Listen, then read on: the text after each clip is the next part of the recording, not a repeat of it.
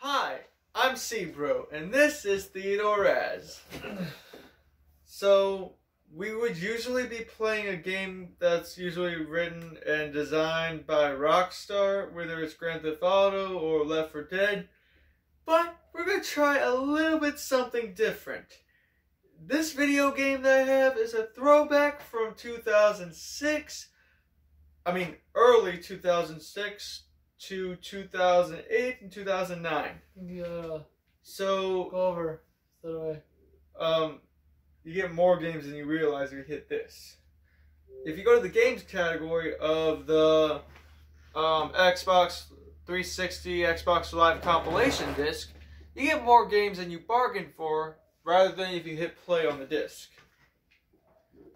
Cause if you get the whole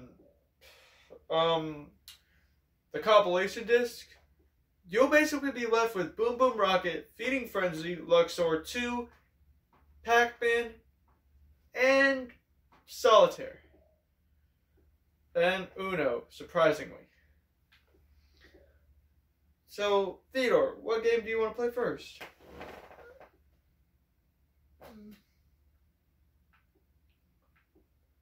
How have you not played Uno yet? That's crazy.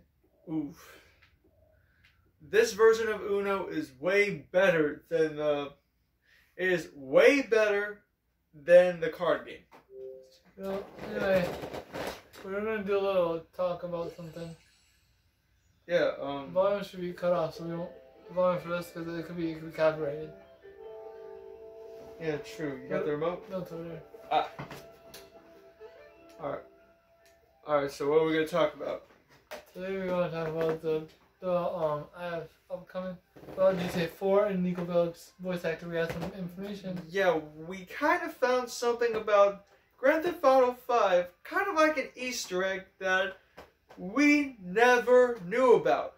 It was basically something we were too blind not to see it. I saw it the first time, but I'm gonna explain it to you guys. So, if you guys don't know Niko Bellic, protagonist of GTA 4, Michael Hollick, if you know him, what happened? You start playing, I'll talk about it. Niko Bellic is basically the main character you play as in Grand Theft Auto 4. Unless you guys play the expansion pack. Now, if you manage to somehow go to a certain part of Los Santos in Grand Theft Auto 5, and you find a group of hobos, one of them is the washed-up Niko Bellic from Part 4. So he's on a sign that says, need money to get back to Liberty City. Now, here's the problem with that. And what problem is that? We can't give money. And listen, if you're rich and you beat the game, I would definitely give Niko money. Yeah, true. But it never explains why you can't play as him in that one. Now, brother, if you guys don't know why you can't play as him, I'll give you why.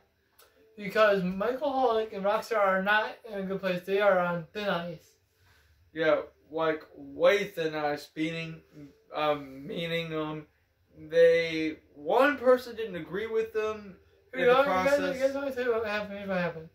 So when Michael Hollick was playing as Niko, he got 100K. And he thought that was not enough. In my opinion, he should have paid way more. Yeah, don't you think if he got paid more that he could have been GTA 5. He could have been protagonist for GTA 5. Yeah, but what makes GTA 5 real different from GTA San Andreas and GTA 4? Well, you can go underwater.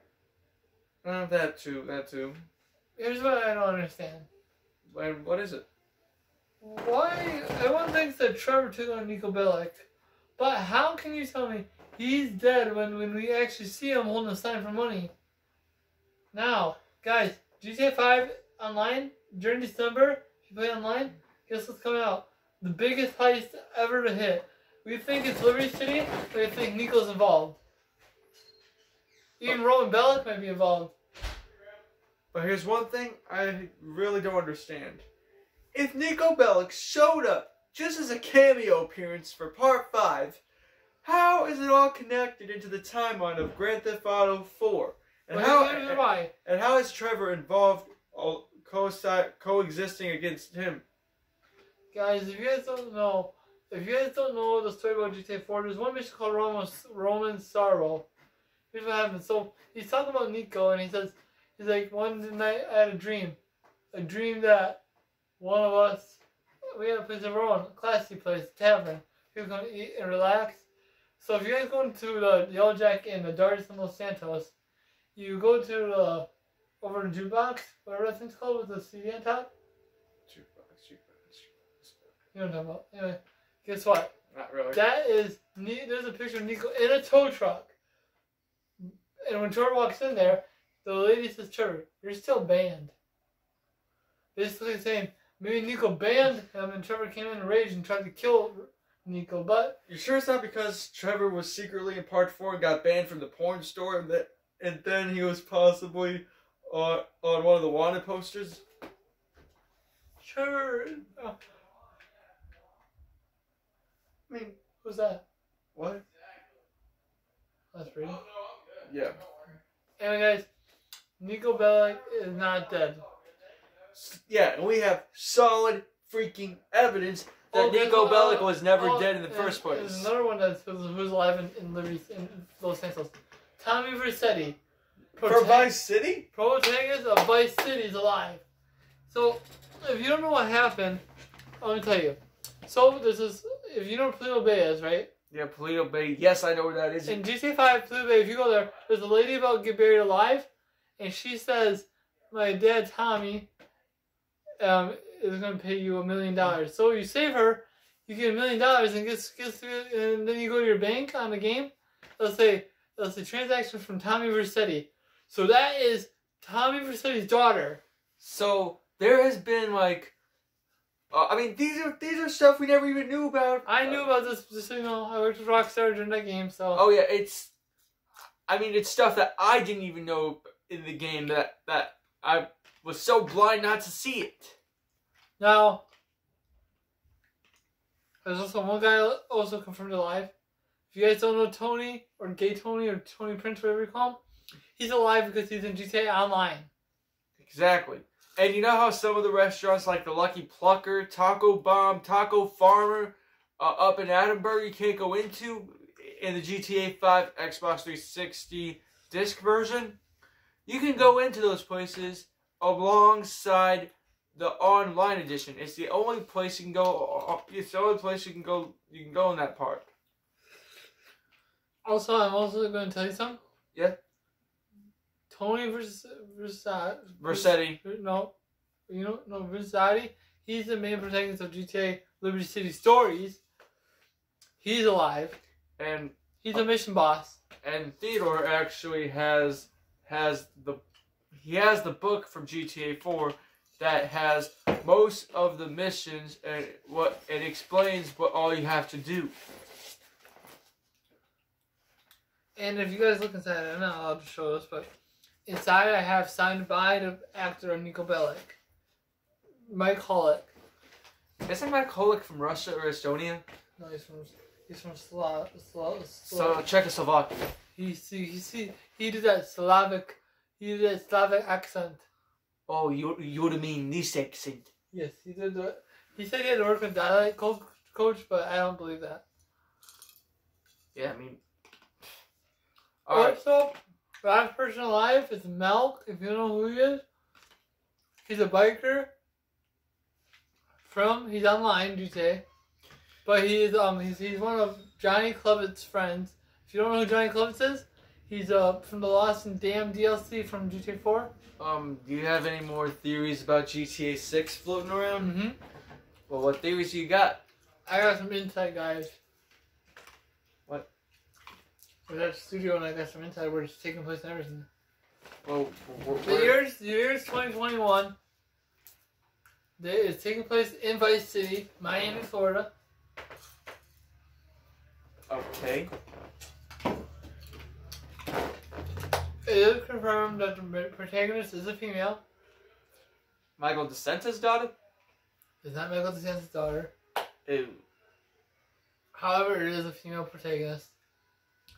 Well, did they say anything about anything about Michael, Trevor, Nico, CJ, and Franklin making a reappearance? They said Franklin definitely make a reappearance. Because actually, they said all three of them might make a reappearance. Here's why. Because if you guys don't know the ending, no spoilers. Which I spoilers or yes spoilers? What? No spoilers, okay? Okay, actually, yeah, spoiler right here. A and B is kill Michael or Trevor. But C is Death Wish. Death Wish means you both walk away. But here's what happens. If you guys do C is the canon ending, which means that's when it's supposed to happen. Like, And they said Roman Bellic might reappear because in GTA 4, if you do the revenge deal, Roman lives, and that's the canon ending. Where Roman lives, that's the canon ending. If you do the deal, Roman dies, but that's not canon. my theory for GTA 6 is you get more vehicle cheats and more possible vehicle outlooks that you didn't think were possible. Like, Back to the Future with the flying DeLorean. Deluxe, they have that in GTA Line. Yeah, but what if this type of vehicle is a cheat that can go back in time that can go into the previous game with the same graphics as the previous ones. Like, you want to go back to GTA San Andreas if you're in GTA 5 if you're in the GTA 6 timeline, you can go back and bam, you're back in San Andreas in the 90s. CJ is not confirmed dead. Some say he's in hiding. Which I understand because he killed Officer Tenpenny at the end of the game. Yeah, I mean, like, even I know that, and I got to the end of it. Who else is not confirmed dead? Tommy ever said he's not confirmed dead? Big Smoke, not confirmed. Yeah, he is. That's what CJ killed at the end. Oh. If you beat the game, you know. Isn't there, like, Death Wish on that one? No.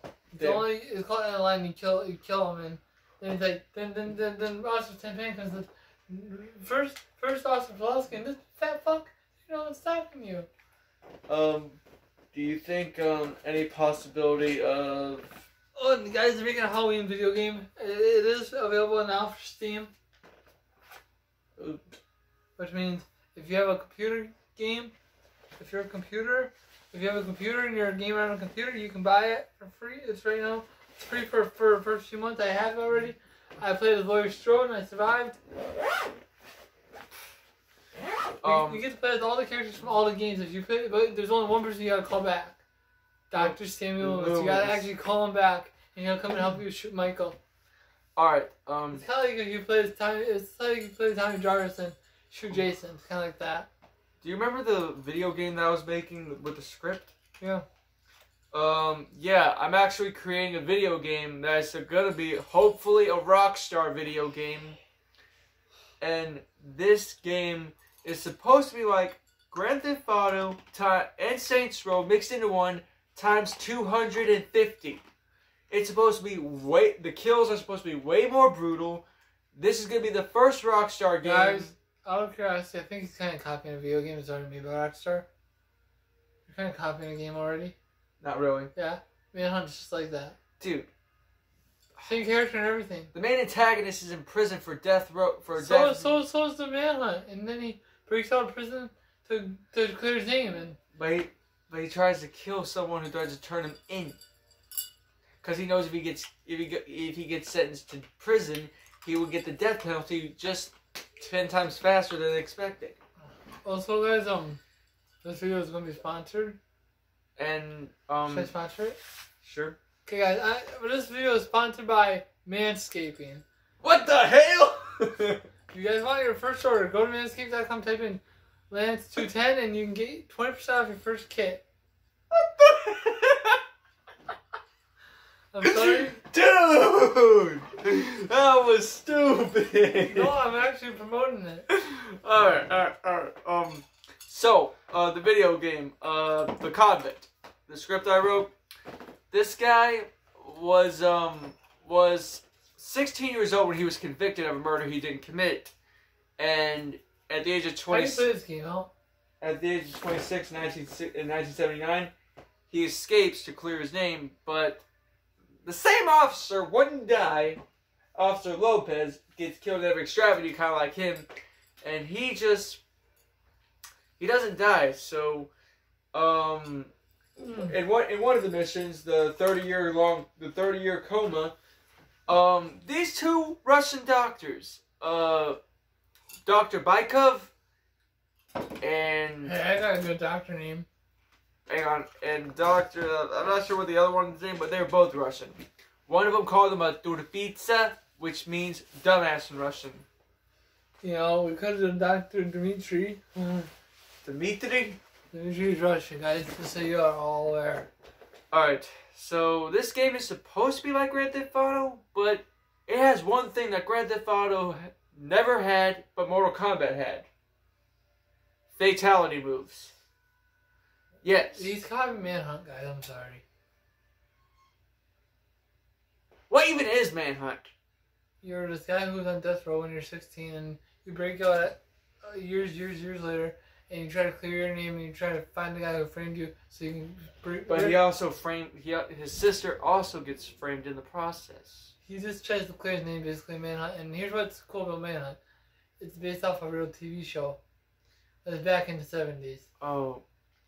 So, But Rockstar didn't make the game until later, because remember, Rockstar didn't start until 1998. But the show was in the 70s. True. Oh, guys, I was on Red Dead Redemption 2 online yesterday. Guess what I saw? What? A character who looks like Dan Houser, the writer of Rockstar Games. Get out of town, man. What? You serious? He was sitting there and he looked at me, he tilted his head, and he's like, Alright. I'm like, why'd you shoot me, Dan Houser? Yeah, you're like, why the hell did you shoot me, right? Then I found Ernest Morgan's dead body, even though that game takes place like years before